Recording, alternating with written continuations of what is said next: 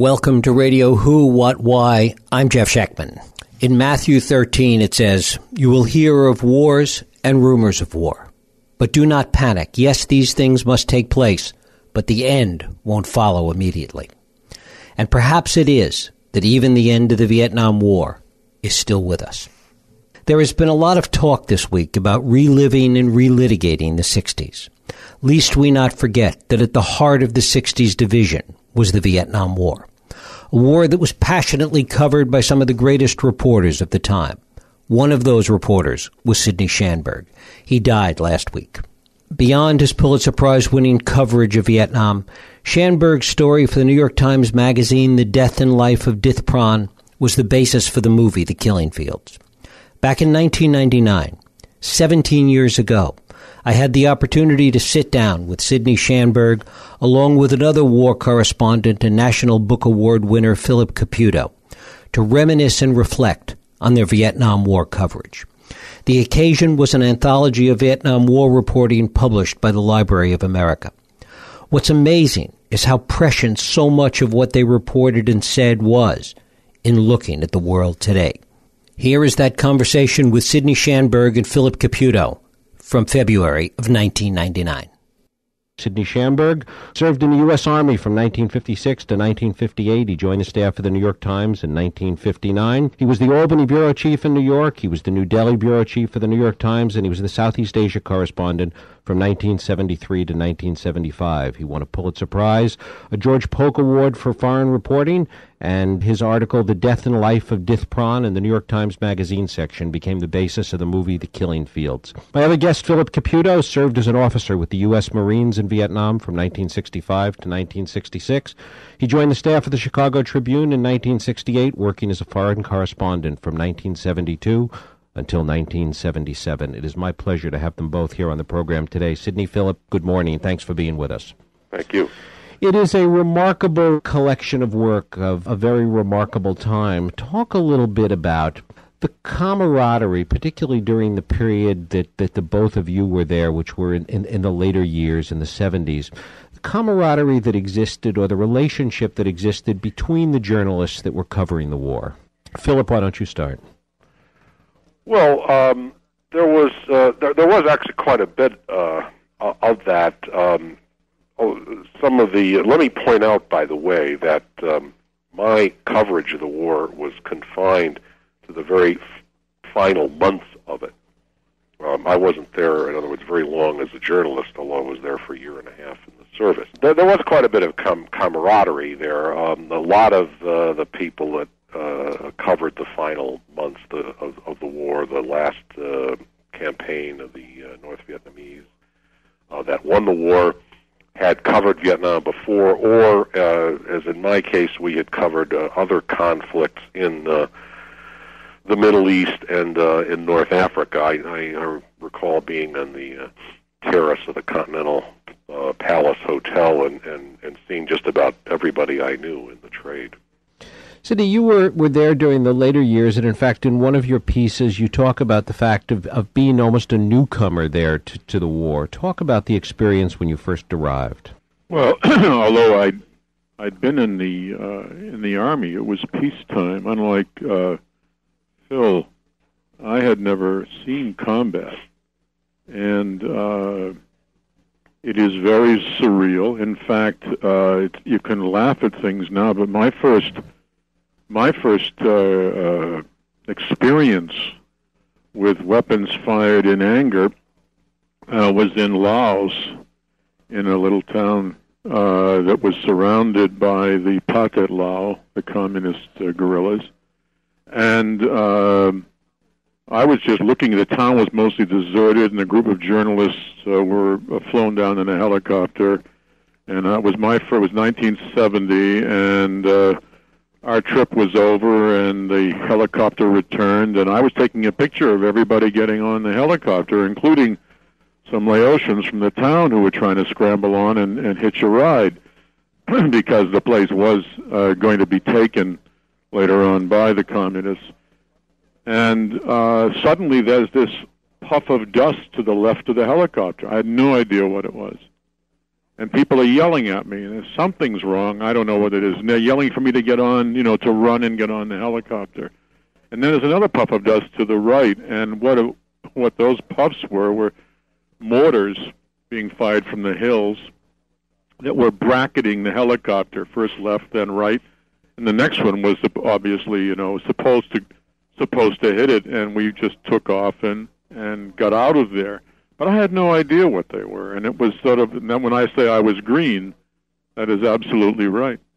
You were green, but by 1972, when you got to Southeast Asia, you had, I assume, some very strong preconceptions about the war there.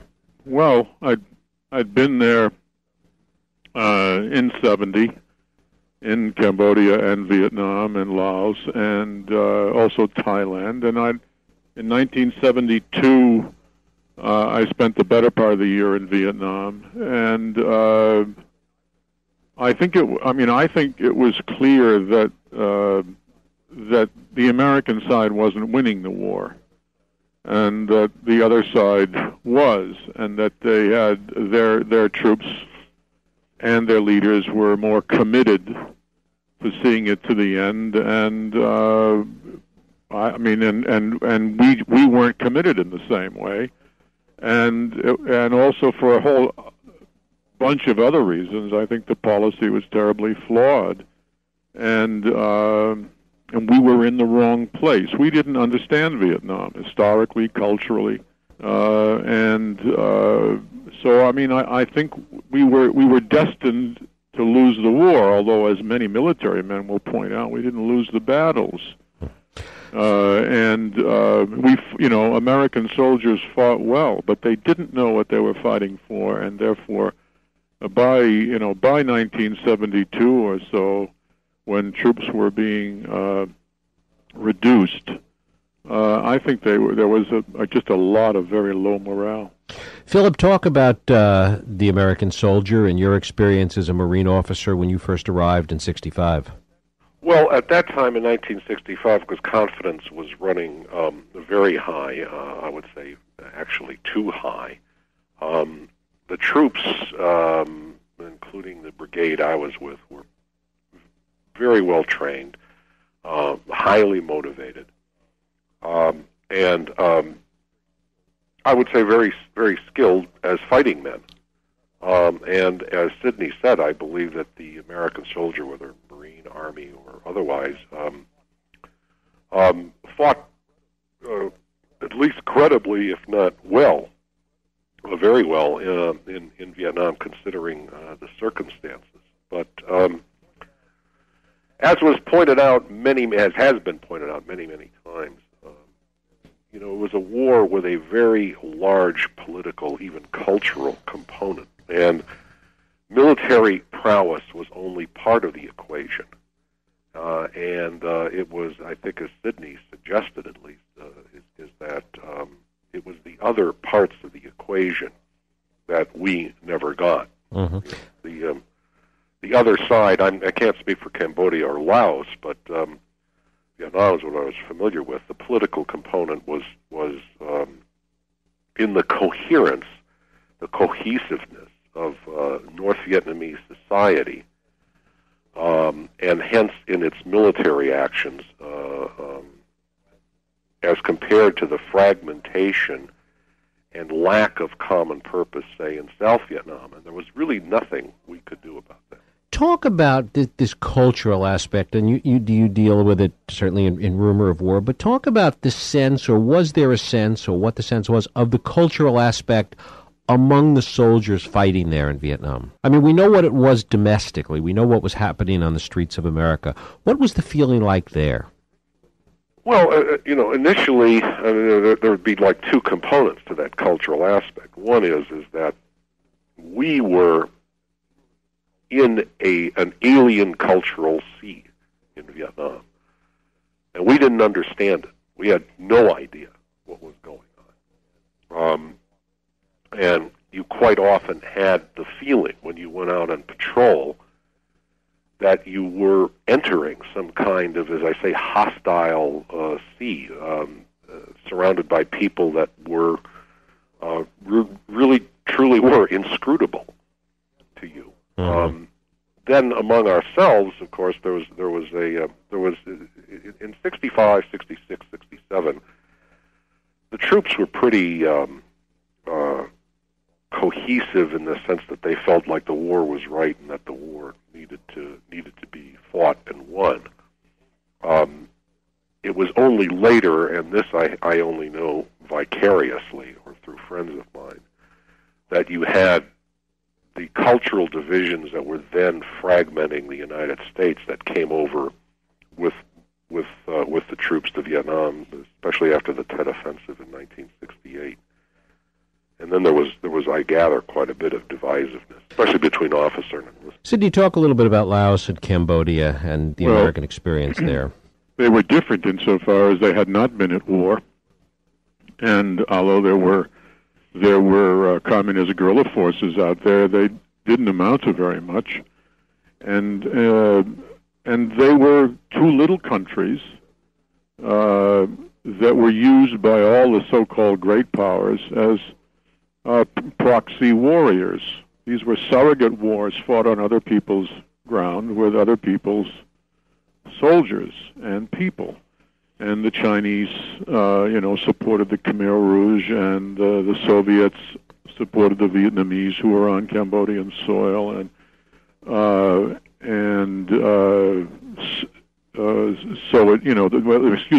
Soviets supported the North Vietnamese who were on Cambodian soil, and everybody had their little army that was fighting in Laos. Was a little bit different. That wasn't American CIA units trained the Hmong tribesmen to fight the Pathet Lao guerrillas, and at least 30,000 of the Hmongs died in the war. In Cambodia, we know Cambodia today as a ruined country, and that is because that we set in motion, all the great powers set in motion historical forces that brought to power the Khmer Rouge, who were, you could call them radicals, but they go beyond radicalism. They decided they were going to create a utopia, a rural farming utopia in Cambodia by erasing everybody who came out of the bourgeois classes and the commercial classes, that is the cities, and anybody who had an education. Mm-hmm. They were essentially committing genocide against the educated urban part of the population, and did so. And as many as 2 million people died out of a total of maybe 8 or 9 million people in just the 3.5 years that they held power in the late 70s. So now we're 20 years later, and the country is still a toxic wasteland as a result of decades of civil war and massacre and genocide and disease and famine. All of this with the perspective of looking back. Sydney, you write in Volume 2 in Reporting Vietnam, you have a piece in 1972 about the relationship between the military and the press. Talk a little bit about that. Well, there was that piece was really about one side of the relationship between the military and the press, that is the official side in Saigon. Right. And there was this rather comic ritual that was held every day. First, I think it was first at 5 o'clock, and then they moved it to 4 o'clock in the afternoon, where the American public relations officers and the South Vietnamese public relations officers would get up and tell us what had happened that day. And it was usually a very, very stilted account, very boilerplate, and you really couldn't tell who won or who lost, except that they gave the most optimistic figures they could think of. And so you really would have to get out of the city to and see for yourself. In other words, every reporter knew that you couldn't trust what you were hearing there as anything like a complete picture. So, and there was and mostly it really was just a circus kind of ritual. Everybody went along with it, and but very few reporters used it as the primary basis for stories. And the language used is the kind of language that we have developed to even greater heights now. Napalm was called soft ordnance, and collateral damage came into general usage. The public began to hear about collateral damage. That's when civilians get killed. That's collateral damage. And all these words that are designed to sanitize war, which is anything but sanitary. Philip, how aware were American soldiers of what the press coverage was like back home of the war? It was early on. It was fairly sketchy. About the only, especially if you were in an infantry battalion, as I was, you were way out in the sticks, and you didn't get much in the way of newspapers. And usually that would be Stars and Stripes, which was the Armed Forces paper, and tended to not entirely, but tended to reflect the military point of view. And there was all I would get would be just stories that my parents would send back from home, or they would write a letter and say that the paper said this was happening, that was happening. I even as a young platoon commander, I saw that there was as early as 1966 there was a grave disconnect between a lot of the stuff that was reported and what was really happening, except in those cases when you had a reporter who actually got out and saw the fighting firsthand. But whenever the news was based on what, as Sydney mentioned, that ritual, which was known as the 5 o'clock follies, it came off as a kind of through the looking glass kind of thing. It was pure Alice in Wonderland. You both write extensively about the final days of the war. Philip, watching the final days in 1975 of the war, what were your thoughts as somebody that was there for 10 years before, at the very beginning of the exercise? Well, it was very strange to me that I was there 10 years later, and it was as though the intervening 10 years of my life had not happened.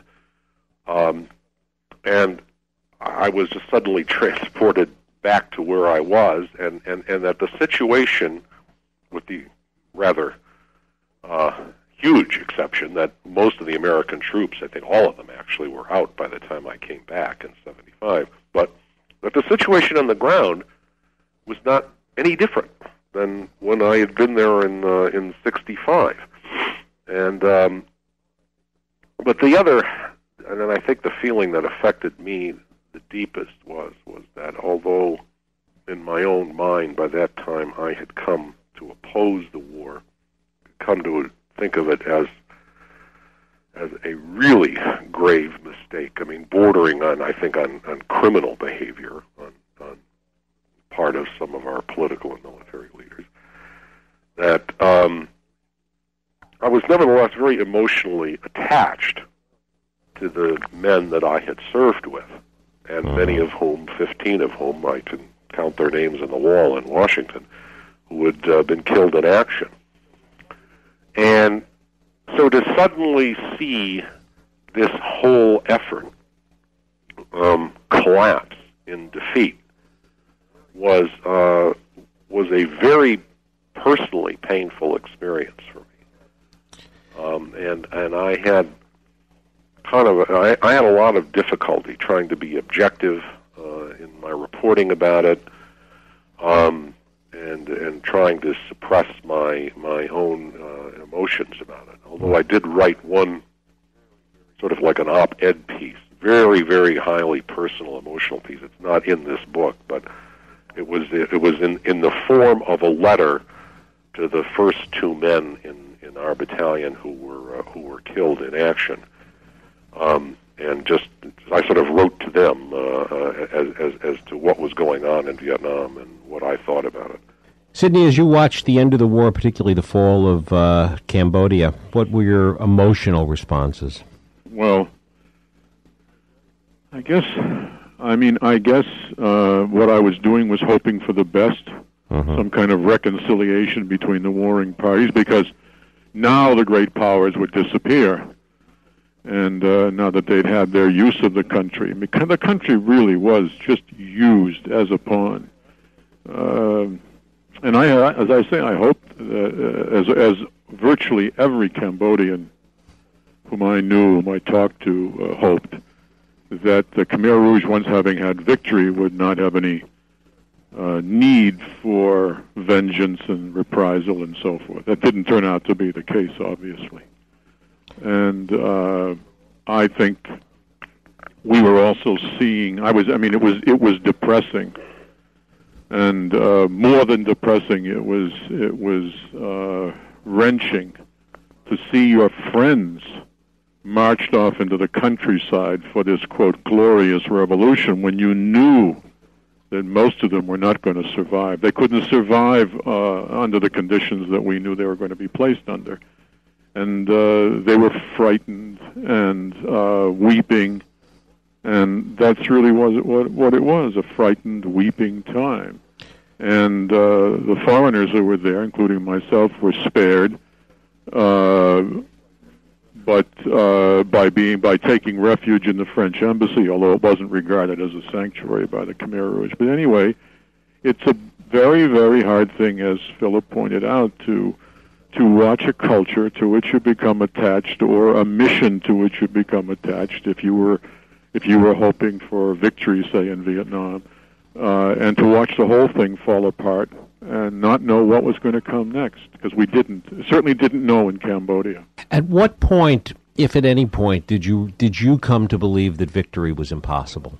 In Cambodia, it was the first year I was there in 1970. I began to believe that. It wasn't a firm belief, because it was clear that we and the Soviets and the Chinese were simply using this country to divert attention, or as an ancillary battlefield for Vietnam. In the America's case, we were using it to divert attention. In other words, we were building up this Cambodian army as a light infantry army to engage North Vietnamese divisions. In other words, to take them away from activity in Vietnam, so that we could withdraw our soldiers in a safer environment. So I never thought the goal was to win. I think it was simply to use them so that Vietnam, the main, circle of the main ring of the circus, could come out in some face-saving way. Philip, did you ever think victory was possible? Only when I went there in 65. I had become skeptical about the chances of victory as early as 66, but by 1970, by which time I was already, I was out of uniform. I was by then working as a newspaper man. With the Cambodian invasion and what resulted from it, I became convinced at that time that victory was impossible, and that to pursue the war any further, to repeat something I said earlier, would be to take the policy from a grave mistake, I thought, into one that I regarded as criminal behavior.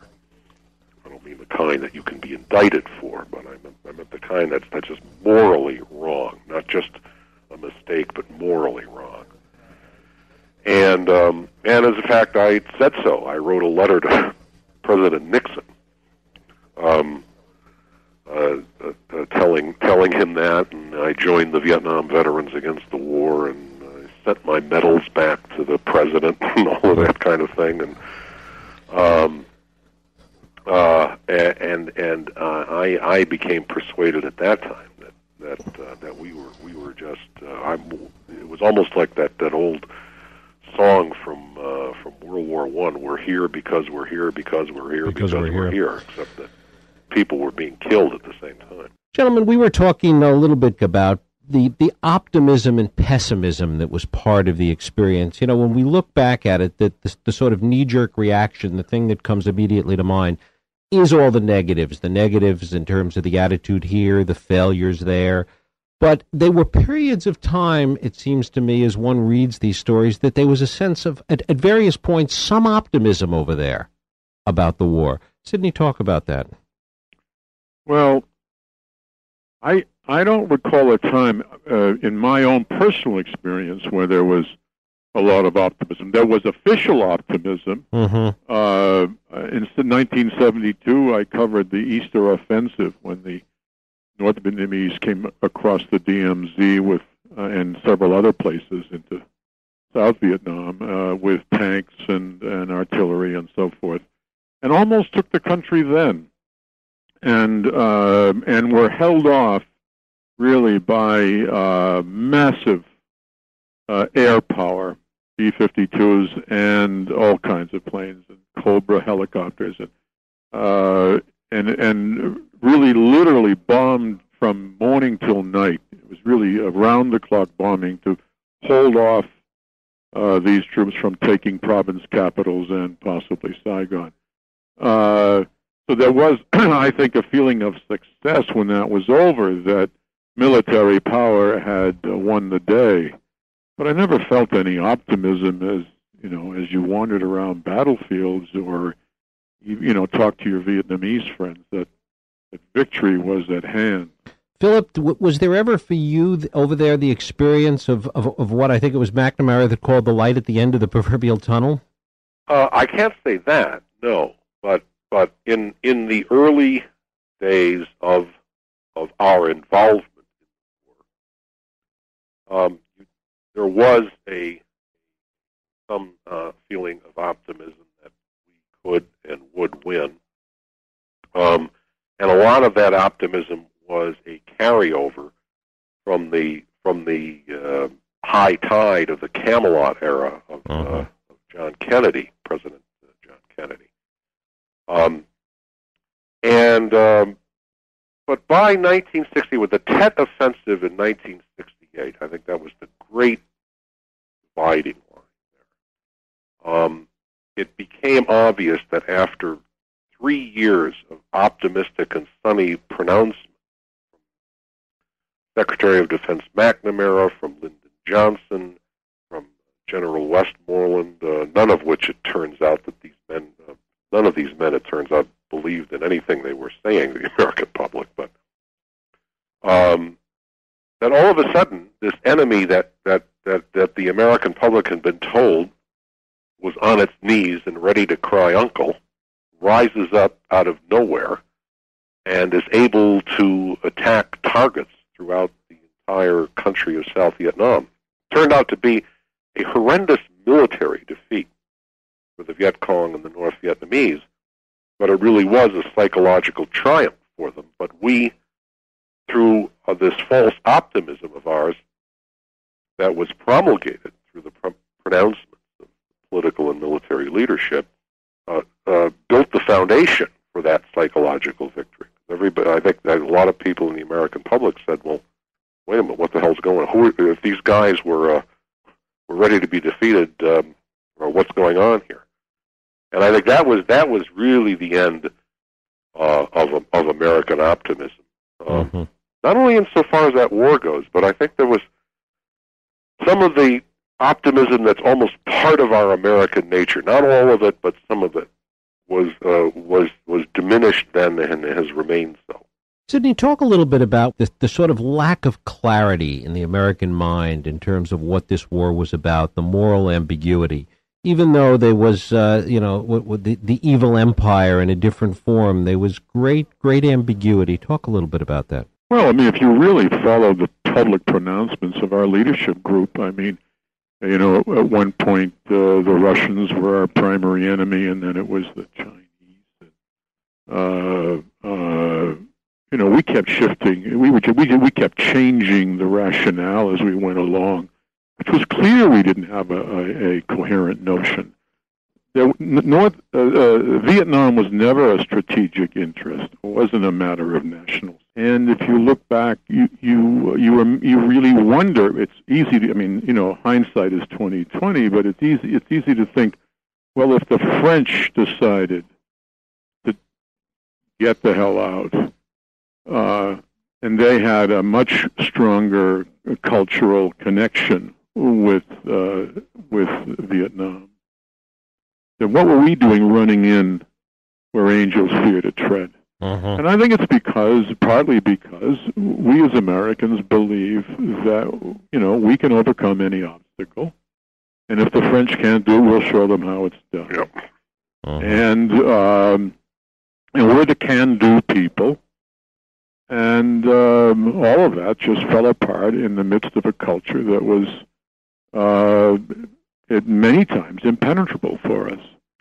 And we should not have imagined that we were going to understand this generation-long war. Well, we were cocky, and it that defeated us. Not, as Philip pointed out, not military prowess. And any day as a journalist that I was able to. I felt I was able, in writing my stories, to get inside the mind and the thoughts of the Vietnamese or the Cambodians or the Laotians. By, say, 20%, I thought I was successful. People say 20%, that's nothing. No, but it's not nothing. Because you're talking about a huge culture gap. And even my friend Dith Pran will say to me one time when we were together, and we were having a debate about something, about what something meant, and I said, "Well, you told me everything, didn't you? You didn't hold anything back." And he said, "Look," he said, "I tell you 80%, 20% I have to keep for myself." And that means I can't. That's a man responding in a way to his colonial heritage, saying I have to keep 20% for myself, and I think most of the time, it's closer to 80%. From your historical understanding, obviously, Sydney, you served in the military in peacetime, and Philip, you're too young. But how was the journalism that came out of Vietnam, do you think, different than the kind of journalism that came out of the Second World War?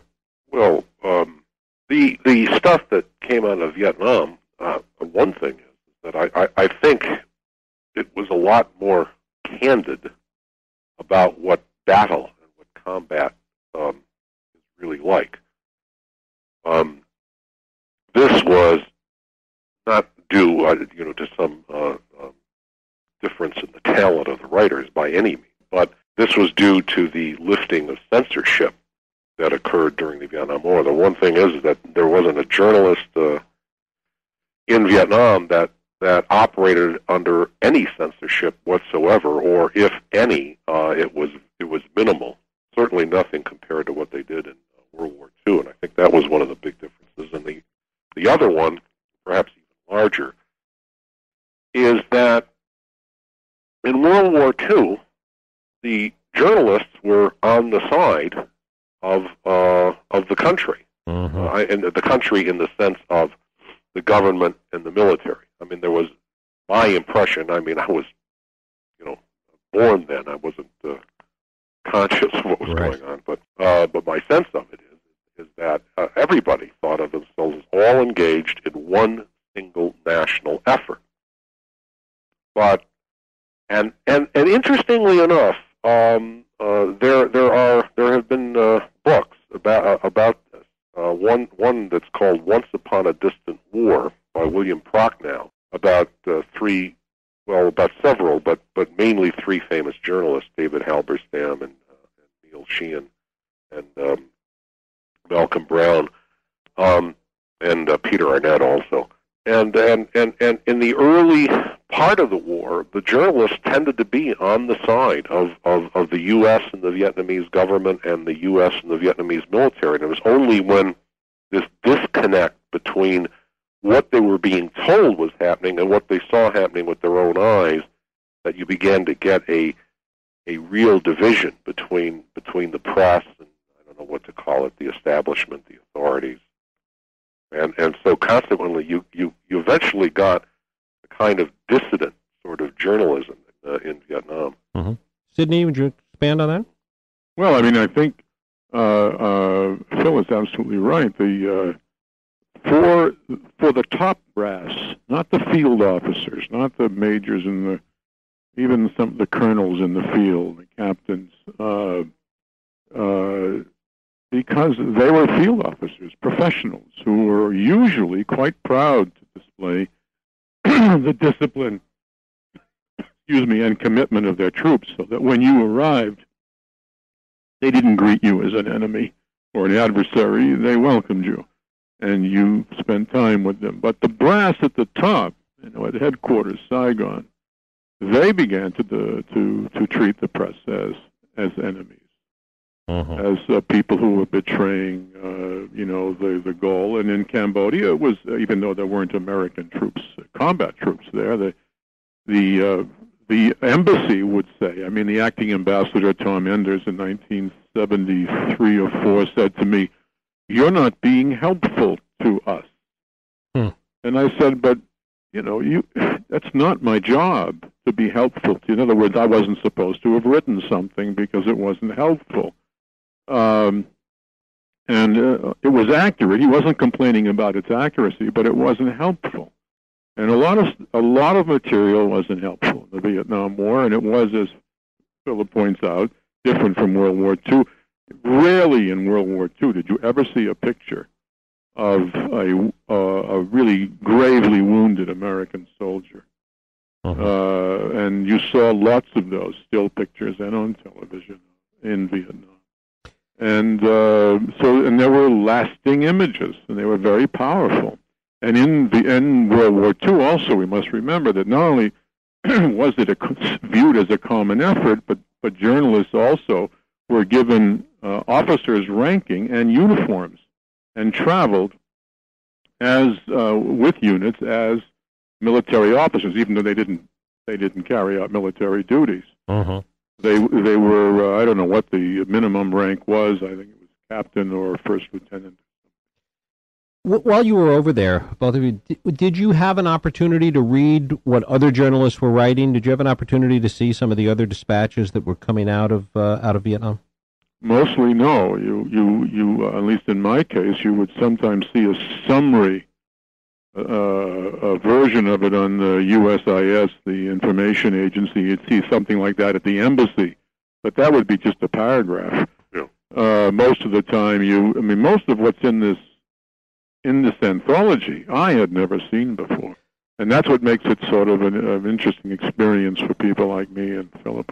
Before I let you both go, I'd like you both to comment on something we touched on a while ago, which is what you think we're still coming to grips with as a country from the Vietnam War. We were talking before about the fact that there's still a cultural upheaval somewhere in the body politic out there from this war. Sydney, start with you.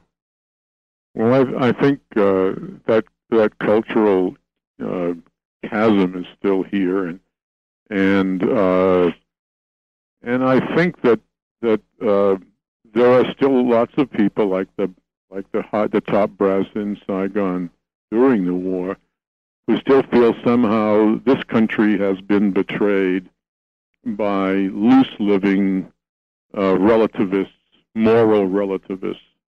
And as you say, we saw some of that in the impeachment trial, and I think Watergate and Vietnam were the start of the politics of vengeance and bitterness, and we've reached new heights. And I don't know where they're going. I think it's tainted everybody who's involved.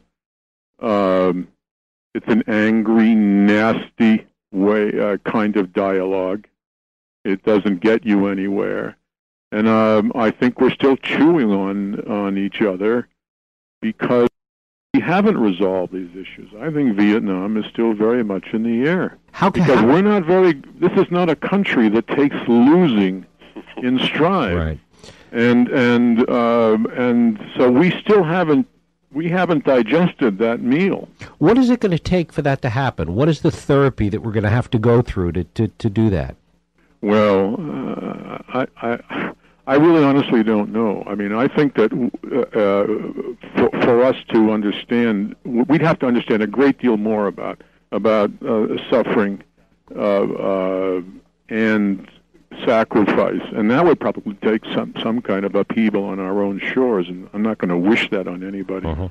Philip, the same question in terms of the social underpinnings of all this and what we're still feeling from it and how we can come to grips with it.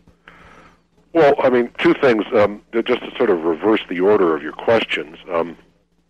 In my own view, your questions about, to me and Sydney, about how can we come to grips with this, what sort of therapy could we undergo as a nation for this, is a very optimistic American attitude. It's very much of the idea is that there's a kind of 12-step program we can go through and somehow set this to rights. One thing I came out of Vietnam with, and I have to say, too, some of my other experiences in the Middle East and in North Africa as a foreign correspondent, that's not very American, is I feel I came away with a sense of the tragic. That there are things about which you can't do anything.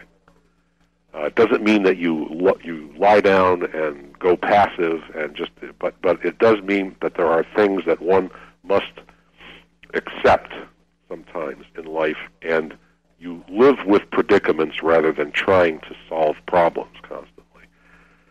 That said, there were cultural divisions in America bubbling and brewing in the 1950s. You just kind of saw that in the Beat Generation underground, but those all came exploding to the fore during the 1960s, and the detonator was this confused, morally ambiguous war, which the establishment was bent on pursuing, and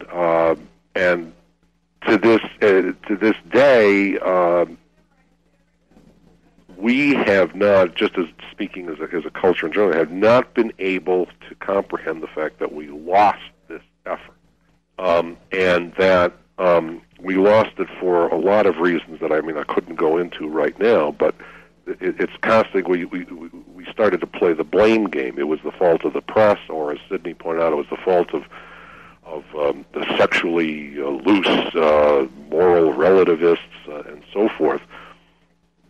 And I agree with Sydney that the politics of vengeance, the change from a politics of consensus that existed during World War II and those early years of the Cold War, really began to break down in the early 70s with the Vietnam War turning sour and with Watergate. And it's gotten worse. That's the thing that troubles me. And so now to speak about a possible solution, I touched on one in an article I did recently in George Magazine about the number of Vietnam veterans that there are currently in the Senate and the Congress. And I believe, if I can recall, it's 21 or 22. These are combat veterans, by the way, men who had actually been under fire. And I got a letter from one of them, a conservative Republican from Nebraska, Senator Chuck Hagel, and I had said that possibly the common experience that these men had in Vietnam could bring them together, even while they may be divided over certain policies of whether, what do we do about Social Security or tax cuts? So that's legitimate political discourse. But this kind of ideological warfare that's going on would be diminished, at least, if as these men mature and mature in their offices. And begin to run the country more. I have a hope for that, but I do think a lot of the divisiveness we see in our body politic now does go back to the 60s. Well, if, as somebody once said, the beginning of wisdom is knowing where to find it, certainly there's no better place than these two volumes, Reporting Vietnam American Journalism, Volume 1, 1959 to 1969, and Volume 2, 1969 to 1975. Two of the men that covered that war, Sydney Schanberg for the New York Times and Philip Caputo, who served as a Marine officer and later covered it for the Chicago Tribune. I thank you both for sharing your thoughts, your ideas. Thank you so much for being with me this morning. I appreciate it. Thank you. And thank you for listening and joining us here on Radio Who, What, Why. I hope you join us next week for another Radio Who, What, Why podcast. I'm Jeff Schechtman. If you like this podcast, please feel free to share and help others find it by rating and reviewing it on